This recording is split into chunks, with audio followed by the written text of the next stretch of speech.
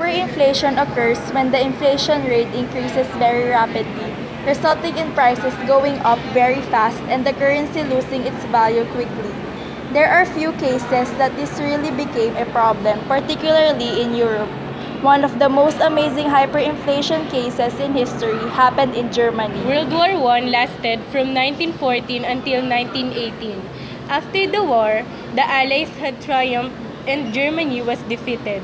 The Weimar Republic was set up in Germany after World War I by the Allied forces, replacing the German leaders who had been involved in the war. Part of the Weimar's responsibility is to pay for the repaired costs for all the damages caused to the Allied countries.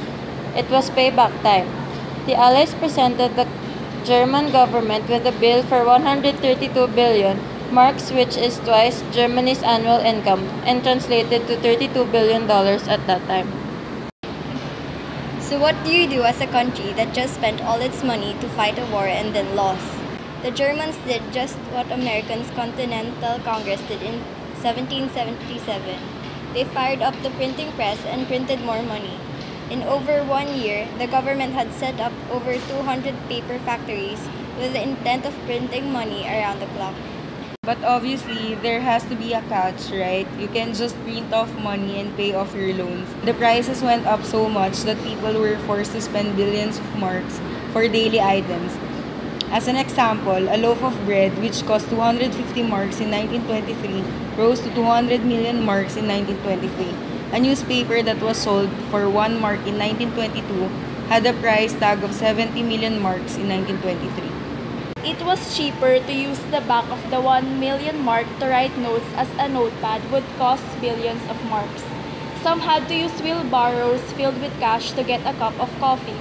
At restaurants, customers had to negotiate the price of the food in advance, as there was a good chance that the price would change before the meal was served. Most restaurants did not print menus, as by the time the food would arrive, the price had already gone up. Ordinary citizens suffered the most. Germany's birth rate fell and the death rate rose.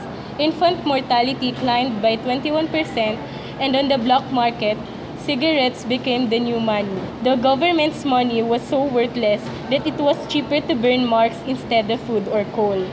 Some used marks instead of wallpaper to decorate their walls. Children also used bundles of marks instead of toy bricks. So what did they do? Clearly, they haven't fixed the problem and created another one. Well, in the end, the German government eventually managed to stabilize the situation by taking a number of initiatives, including cutting 12 zeros from the paper mark and replace it with a new currency called Rentenmark. Germany is currently doing well economically. In fact, Germany is the largest national economy in Europe and is the fourth largest by nominal GDP in the world. With $3.5 trillion, we estimate real GDP growth of 1.4% in 2015 and forecast 1.6% growth in 2016.